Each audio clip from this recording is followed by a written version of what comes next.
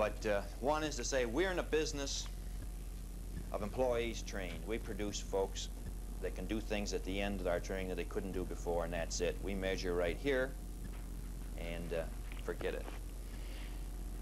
And the problem with that is that your evaluation ends up being heads trained per training budget dollar, and you're going to be your emphasis is going to be on volume, not value. We train more per dollar, and so what?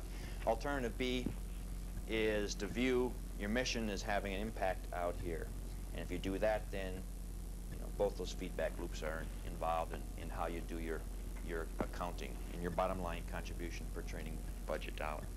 That concept of more performance-based training organization is something that in the last 4 or 5 years I've had a chance to help organizations do and set up in